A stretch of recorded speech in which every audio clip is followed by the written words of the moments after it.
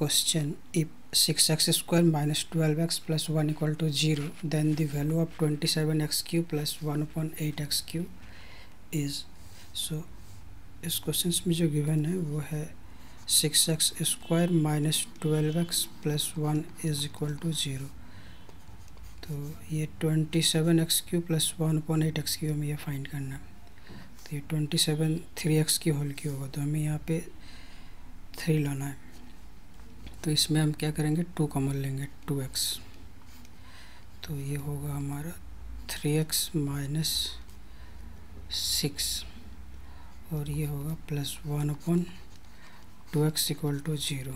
और x की value 0 नहीं हो सकती है, तो हम इस 2x इक्वल टू 0 नहीं लिख सकते हैं। तो ये होगा हमारा 3x minus 6 plus 1 upon 2x equal to 0। So 3x plus 1 upon 2x is equal to 6। और हमें फाइंड क्या करना है, 27x cube plus 1 upon 8x cube is equal to, इसको हम लिख सकते हैं 3x की whole cube plus 1 upon 2x whole cube. और इसमें हम आइडेंटिटी यूज करेंगे ए क्यू प्लस बी क्यू की,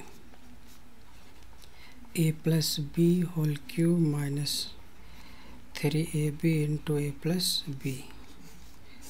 तो इस आइडेंटिटी को अगर हम यहाँ पे अप्लाई करेंगे तो ये होगा 3x plus 1 upon 2x whole cube minus 3 into 3x into 1 upon 2x into 3x plus 1 upon 2x so equal to 6 cube minus x से x इसमें कैंसिल हो गया, 9 अपॉन 2 इंटू 6, तो ये हो गया 3।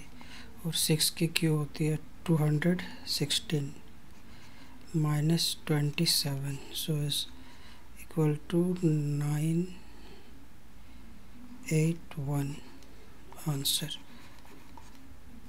So option C is the correct answer.